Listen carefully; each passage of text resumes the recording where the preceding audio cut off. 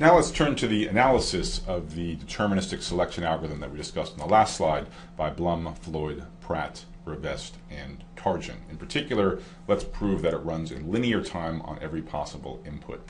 Let's remind you what the algorithm is. So the idea is we just take the rselect algorithm, but instead of choosing a pivot at random, we do quite a bit more work to choose what we hope is going to be a guaranteed pretty good pivot. So again, lines 1 through 3 are the new choose pivot subroutine, and it's essentially implementing a 2-round knockout tournament.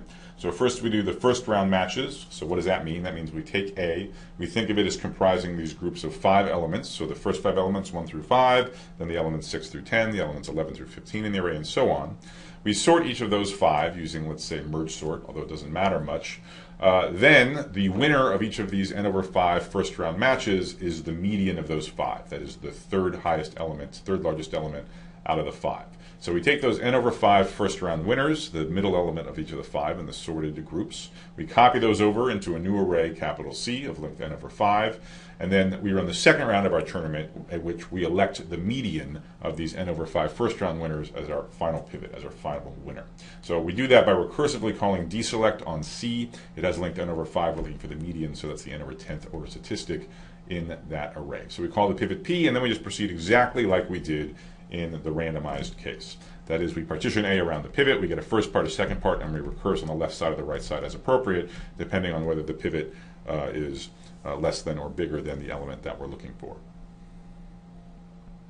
So the claim is, believe it or not, that this algorithm runs in linear time. Now, you'd be right to be a little skeptical of that claim. Certainly you should be demanding from me some kind of mathematical argument about this linear time claim. It's not at all clear that that's true. One reason for skepticism is that this is an unusually extravagant algorithm in 2 senses for something that's going to run in linear time. First is its extravagant use of recursion. There are 2 different recursive calls, as discussed in the previous video, and we have not yet seen any algorithm that makes 2 recursive calls and runs in linear time. The best case scenario was always n log n time for our 2 recursive call algorithms like merge sort or quick sort. The second reason is that outside of the recursive calls, it seems like it does kind of a lot of work as well. So to drill down on that point and get a better understanding for how much work this algorithm is doing, the next quiz asks you to focus just on line 1. So when we sort groups of 5 in the input array, how long does that take? So the correct answer to this quiz is the third answer. Maybe you would have guessed that, given that I'm claiming that the whole algorithm takes linear time. You could have guessed that this subroutine wouldn't be worse than linear time. But you should also be wondering, isn't sorting always n log n? So aren't we doing sorting here? Why isn't the n log n thing kicking in? The reason is we're doing something much, much more modest than sorting the length n input array. All we're sorting are these puny little subarrays that have only 5 elements. And that's just not that hard. That can be done in constant time. So let me be a little more precise about it.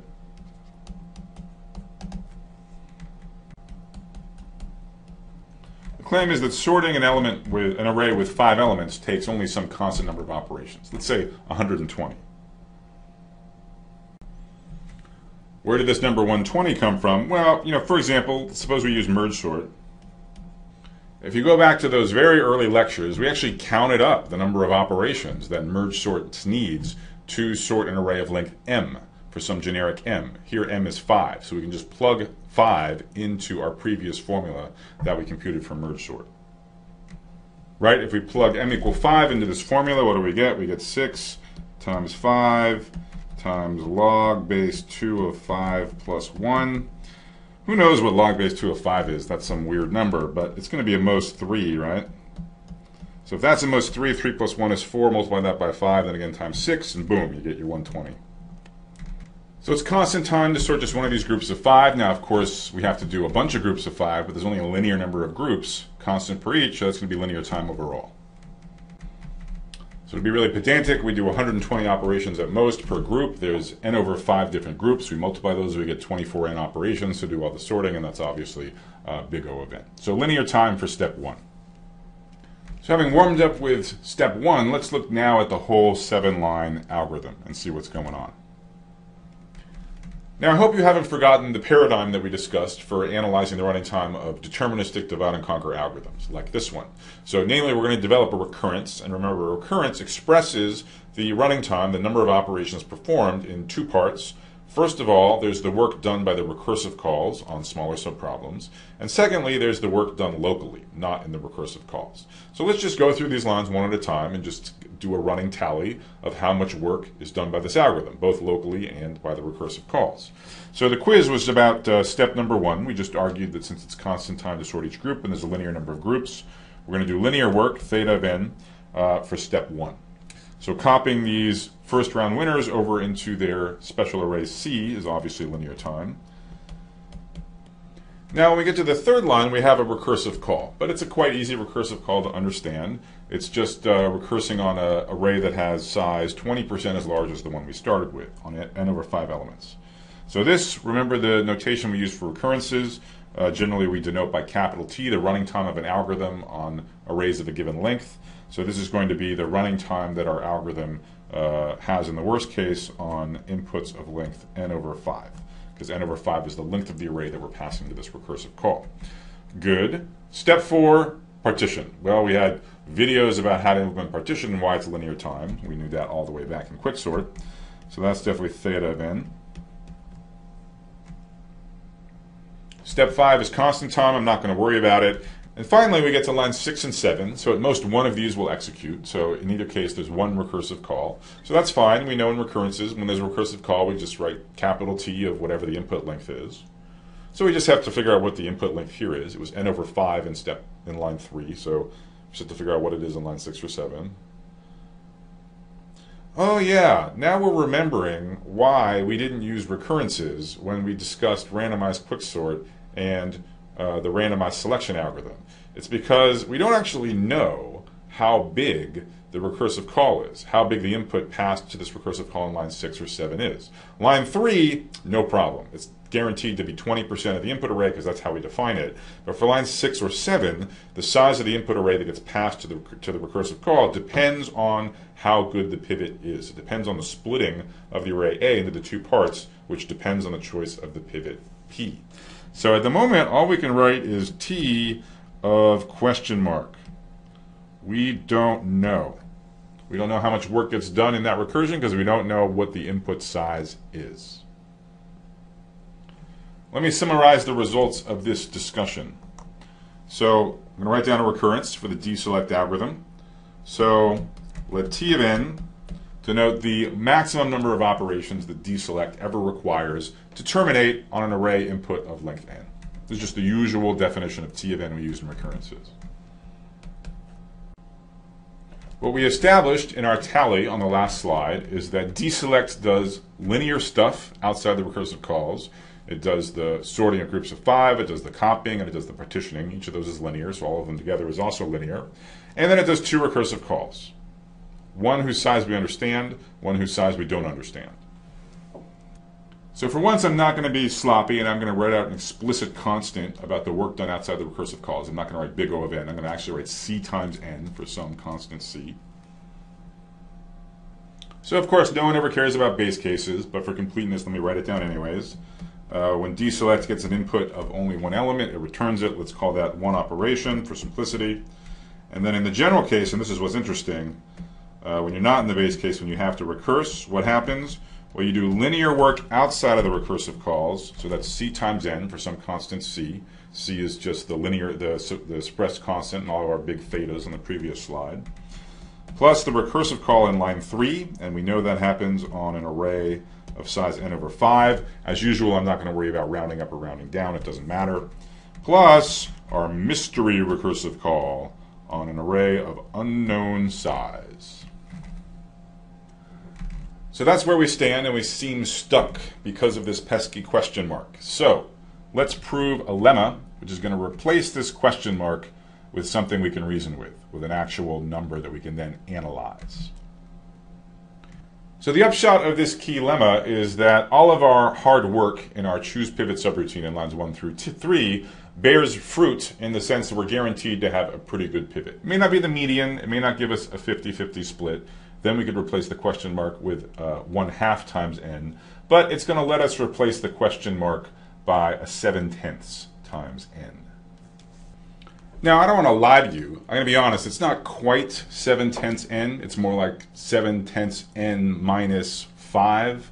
There's a little bit of additive error. So taking care of the additive error adds nothing to your conceptual understanding of this algorithm or why it works. For those of you who want a truly rigorous proof, there are some posted lecture notes which go through all the gory details. But in lecture, I'm just going to tell you what's sort of morally true and ignore the fact that we're going to be off by 3 here and 4 there.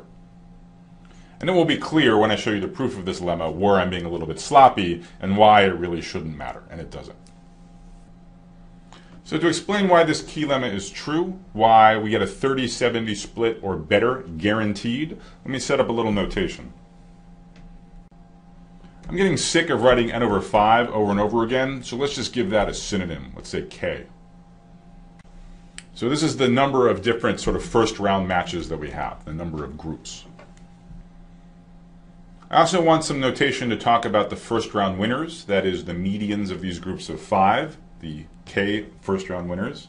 So we're going to call xi the ith smallest of those who win their first round match, who make it to the second round. So just to make sure the notation is clear, we can express the pivot element in terms of these x's. Remember, the pivot is the final winner. It wins not only its first round tournament, but also the second round tournament. It's not only the middle element of the first group of 5, it's actually the median of the n over 5 middle elements. It's the median of the medians.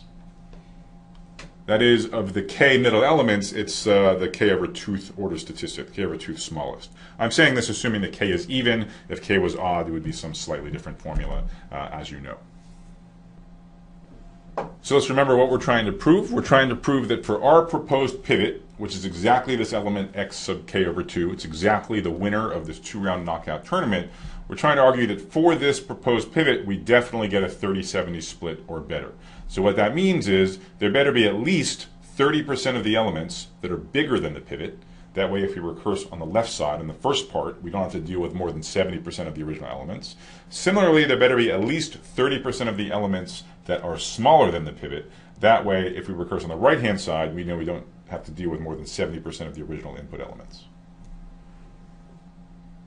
So if we achieve this goal, we prove that there's at least 30% on each side of xk over 2, then we're done. That proves the key lemma that we get a 30-70 split or better. So I'm going to show you why this goal is true. I'm going to introduce a thought experiment, and I'm going to lay out it abstractly. Then we'll sort of do an example to make it more clear, and then we'll go back to the general discussion and finish the proof. So what we're going to do is a thought experiment for the purposes of counting how many elements of the input array are bigger than our pivot choice and how many are smaller. So in our minds, we're going to imagine that we take the n elements in A and we arrange them in a 2D grid. So here are the semantics of this grid. Each column will have exactly 5 elements, and it will correspond to one of the groups of 5. So we'll have n over 5 columns corresponding to our n over 5 groups in our first round of our tournament. If n is not a multiple of 5, then one of these groups has size between 1 and 4, but I'm just not going to worry about it. That's some of the additive loss, which I'm ignoring. Moreover, we're going to arrange each column in a certain way so that going from bottom to top, the entries of that group go from smallest to largest. So this means that in this grid we have 5 rows, and the middle row, the third row, corresponds exactly to the middle elements, to the winners of the first round matches. So because these middle elements, these first round winners, are treated specially, I'm going to denote them with big squares. The other 4 elements of the group, 2 of which are smaller, 2 of which are bigger, are just going to be little circles. Furthermore, in this thought experiment, in our mind, we're going to arrange the columns from left to right in order of increasing value of the middle element. Now remember, I introduced this notation, x sub I is the ith smallest amongst the middle elements. So a different way of what I'm trying to say is that the leftmost column is the group that has x1 as its middle element. So among the n over 5 middle elements, one of the groups has the smallest middle element. We put that all the way on the left. So this is going to be x1 in the first column, the smallest of the first round winners. x2 is the second smallest of the first round winners. x3 is the third smallest, and so on. At some point we get to the median of the first round winners, xk over 2, and then way at the right is the largest of the first round winners. And I'm sure that you remember that the median of medians, which is xk over 2, is exactly our pivot.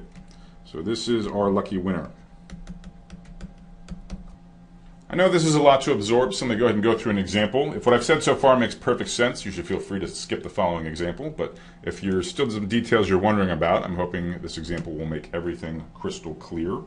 So let's suppose we have an input array. I need a slightly big one to make the grid make sense. So let's say there's an input array of 20 elements.